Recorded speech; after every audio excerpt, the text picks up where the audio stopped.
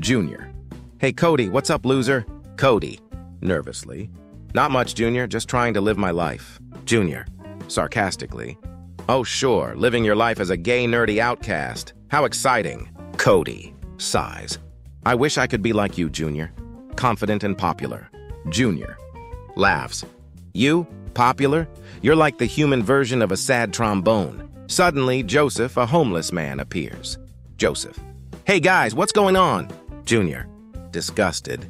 Nothing, Joseph. Just Cody being his usual pathetic self. Joseph, defensive. Hey, lay off him, Junior. He's a good guy. Cody, gratefully. Thanks, Joseph. You're always sticking up for me. Joseph, smirks. Yeah? Well, someone's got to keep you from getting your ass kicked all the time. Cut to Cody's apartment. Day. Cody is sitting on his couch scrolling through TikTok. He comes across a video of a plastic surgeon advertising his services. Cody, excitedly. Oh my God, this is it. This is the answer to all my problems. He immediately calls the number on the screen and sets up an appointment. Cut to INT plastic surgeon's office. Day. Cody is sitting in a chair, nervously fidgeting. The plastic surgeon, a shady-looking man with a thick accent, enters the room. Plastic surgeon, smiling. Hello, my dear. I am Dr. Vladimir. I understand you want to look more masculine. Cody, nervously. Yes, I want to look like a real man. Plastic surgeon, winking. Oh, I can help you with that. But first, you must pay me. Cody hands over a wad of cash and Dr. Vladimir gets to work. Cut to Cody's apartment. Later. Cody is recovering from his plastic surgery. He's bandaged up and looks like a mess. Joseph and Junior are sitting on the couch staring at him in disbelief. Joseph, concerned. Cody, are you okay? You look like you've been through a war. Cody, groggily. I'm fine, just a little sore. Junior, sarcastically. Yeah, you look great, like a total freak. Suddenly, the doorbell rings.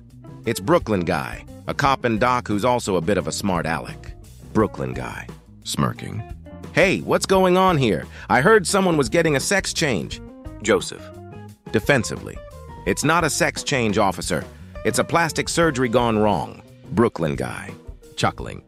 Oh, I see. Well, let me take a look. He examines Cody's face and shakes his head.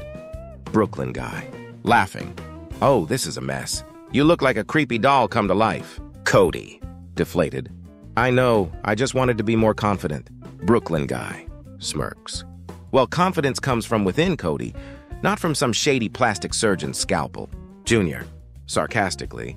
Yeah, and being gay and nerdy doesn't help. Joseph, defensively. Hey, that's not cool, Junior. Brooklyn Guy, interrupting. Enough, you guys. Let's just focus on getting Cody's face fixed. He pulls out his phone and starts dialing. Brooklyn Guy, smirking. I've got a guy who can fix this. He's a bit of a miracle worker. Cut to Cody's apartment. Later.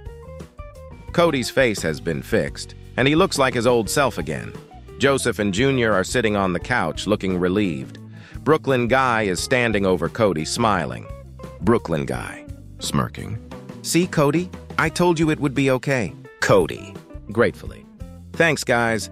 I don't know what I would have done without you. Joseph, smiling. No problem, buddy. That's what friends are for. Junior, sarcastically. Yeah, friends who are gay and nerdy and have plastic surgery disasters.